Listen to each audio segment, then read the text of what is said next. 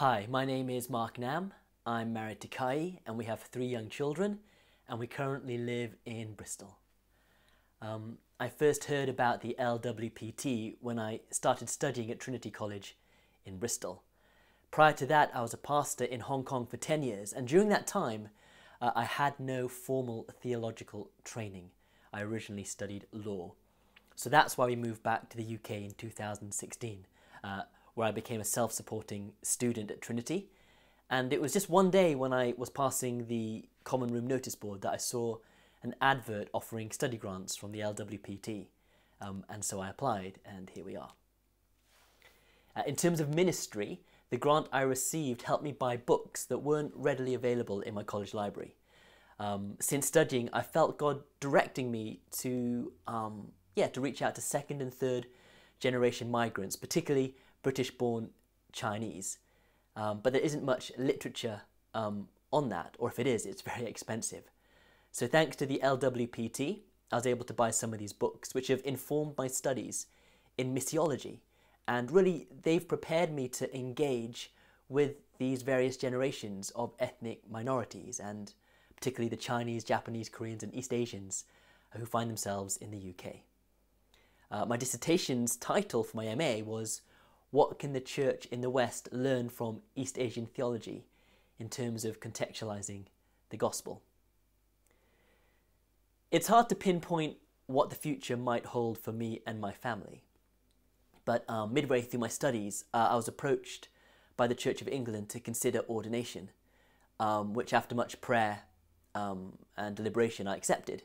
And last month I became one of the first British-born Chinese clergy in the Anglican Communion, which is quite exciting. I've just started my curacy at 2 churches in East Bristol, which lasts for 3 years, but after that, who knows? All I know, and as I've said, I believe God has called me to serve him full-time, and not just with what I do, with all the studies under my belt, but also with who I am. And that means having to embrace, everything from the colour of my skin to both my British and Chinese heritage. The church in general has not been very good at embracing difference and diversity throughout history, at least in the West.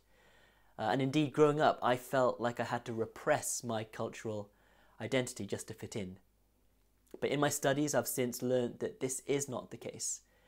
And perhaps my future ministry will have something to say to that. And again, this is a ministry that the LWPT has helped me, explore and discover through my studies. So thank you. Grants are so important, not just in meeting the practical needs, but also in affirming people's calling. When I applied for my grant, I had to articulate and share, my passion to reach second and third generation migrants. So having the application come back successful and knowing that, a body of trustees really thought and prayed about this is incredibly encouraging and affirming, of my call. In the future, I hope the LWPT, will support and encourage other British Chinese to pursue their calling to preach and share the gospel. As I said, monetary grants are helpful, but I think the building of relationships and providing platforms, for ethnic minorities to be part of the church and to be able to speak into contemporary issues is also an outworking of the kingdom of God. And as we bring the marginalized in and hear their perspectives, the whole body, the whole church is richer for it. I would definitely recommend the LWPT to other students and friends. The Preach magazine is also a great resource for those of us studying and wanting to grow in our ability to lead worship and to communicate and preach the gospel well. Since COVID began, racism against the Chinese community in the UK has increased by around 300%. And last month in the House of Commons, the first debate was held on COVID-related racism against people of East Asian heritage. And so Preach magazine has been a really helpful resource in knowing how to kind of engage with some of these complicated issues. Issue number 13 was really helpful, preaching across cultures, and that offered some valuable insights, as did a recent issue, number 22, which looked at voices of justice. And I really believe that in the current discussions, particularly around Black Lives Matter, the East Asian voice has yet to really be heard, and yet I really believe that the perspectives and theology coming out of East Asia can really add something beneficial to these crucial conversations in the life of the church and in society as a whole.